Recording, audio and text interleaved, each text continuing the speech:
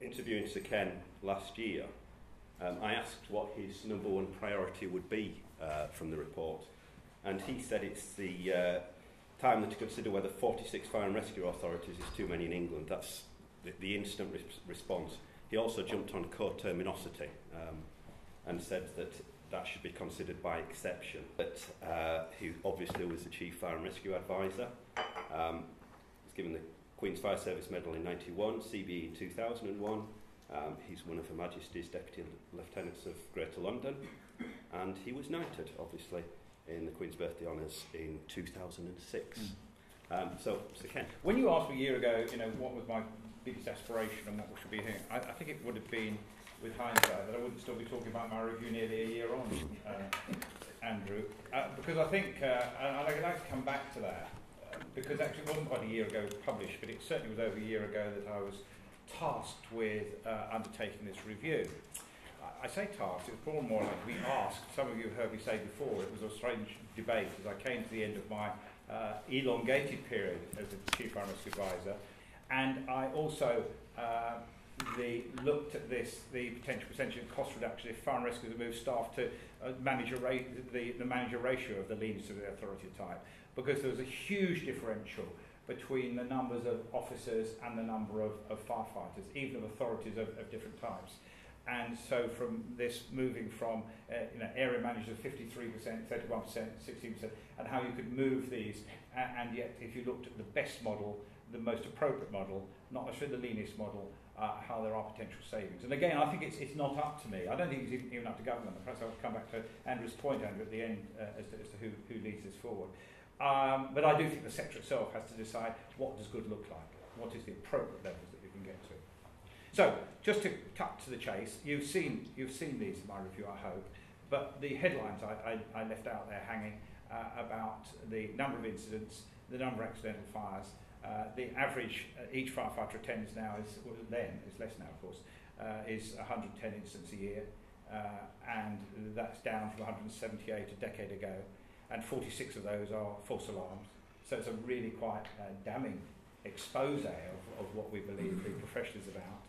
The cost of paid of fires and what is in others, and it doesn't seem to relate to anything. It was inexplicable. And I then said in my review that if all authorities spending more than the average reduce their expenditure, only the average, not the leanest, only the average, savings would amount to about £200 million a year. And moving from 30% on call to 40%, I've said, we're saving about 123 million. And in one metropolitan authority, there are 73 firefighters with senior manager, in another there's 29, and one combined authority there are 63, and in a very nearby authority there are 22. So there's no rationale as to those ratios, and it's up to the sector to say why, not for me. I talked about the 17 million to be saved if adopted the leanest structure of the governance types. I talked about the benefits, but also some of the disbenefits. I felt the NJC Grey Book, 10 years on from Bain and 10 years on from its major revision, was time for a relook at as to how we go forward in the future. And I recognise that austerity, and actually, very interestingly, the pressure of austerity has actually driven some huge innovation, and still going on, despite the government not responding to my review. But actually there's been huge innovation and change going on, and some collaboration and convergence, which I'm really pleased to see. And the austerity is here for a very long time, for most of our lives, and therefore the transformation that's required of the fire service is important. So I think, Andrew, it's a really quick summary of my report. My hope is, if you'd ask me now, my hope is that government does respond. I do still think this needs to be sector-led, by the way. I still don't think the top-down approach is appropriate. I do have concerns, and I was relieved to see that the national coordination of arrangements, as I understand it, Paul, because I was in email contact with Paul, even though I was out of the country, were working well during the floods. I did have concerns, and I faced it in my review, that while we've moved to localism, as the Secretary of State would say, localism, localism, localism, not necessarily in that order, that we don't lose touch with the importance of having an interoperable, national resilient fire and rescue service that's got common standards, common interoperability and common safety. And I know Andy is much better at talking about the CFPAC than I am. I'm not going to, Andy.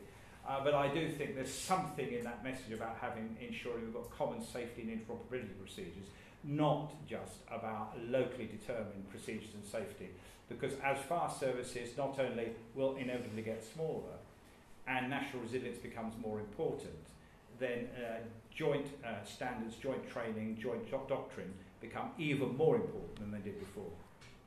I really would like your view, as that external view, that person that can take an objective view of what you think about what's going on now in terms of potential disputes between government departments about who controls things, professional disputes between the emergency service about who controls things, between politicians locally about the governance arrangements and which governance arrangement should be in. I think you're in a unique position to add some value to try and clarify that position. Thanks, Martin. I'll try and be brief because there are many other speakers who have a full day session, but I think those are none of the issues. I think in a way, governance is getting in the way actually of some of these discussions. There is a very complex governance in fire and rescue services for many years. A number of fire authorities, as you know, the majority are combined fire authorities, of course.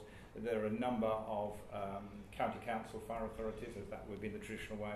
There are now an increased number since the last changes of unitary fire authorities. There are, of course, Metropolitan and London all have quite separate and different governance models. And the complexity of that is they're getting away, in a way, I think, of some of the more fundamental convergence and joining issues, which I think is inevitable across the blue light services, Martin. I think it's symptomatic, isn't it? And I can probably say this, as you rightly say, that we're waiting for a government response. Because I hope government do respond. I genuinely do, not because I did this report. I hope it doesn't completely just sort of wash its way down the gutter, but rather that the government does have a view. They commissioned me to do it. I gave a view. I wasn't towing a government line, and I'd be fine if they said, look, actually we disagree with most of what you said. I mean, some of they will disagree with. I'm absolutely confident of that. But I think it's sort of symptomatic, isn't it, that we want actually blue light services to join up, but it appears to me as though the government departments can't join up. And so it's actually got to be joined up at all levels in order for this whole thing to emerge and work. Do I think the government should be directive? No, I don't. But I do actually hope that collectively the government can give a view, a vision, that how they think this should emerge, even if it's status quo. But to say nothing, I think, would be as unacceptable to me as I'm sure we'll hear from other speakers, unacceptable to them in the near future. Now, am I really confident? I'm pretty confident that the government are still to respond. They will still respond to review. But meantime, there's a huge amount of additional work and changes going on. So you've got quite a significant move by the police and crime commissioners in some more areas than others, saying actually, in a different world, why wouldn't we just be police and fire commissioners and do the whole thing? We'll be the elected representative for your area, and there's some very proactive area going on, and there's some very good arguments for that. That doesn't do anything for the numbers of fire authorities. It might be a short-term solution, number of fire authorities or police authorities in the future. And it doesn't do anything about that difficult question about the journey about whether the emergency ambulance service should be more part of fire. Now, since I was first interviewed by Andrew, I've done much more work on that, and I can see the complications, much more complications about the ambulance service and fire, interestingly, than there's police versus fire. There are significant barriers to doing so. I mean, if I tell you that only it's just over 2%, only 2% of the calls that the emergency ambulance service go to, the fire and rescue service go to. Only 2%. A very, very small proportion where fire and ambulance are on the same emergency incident.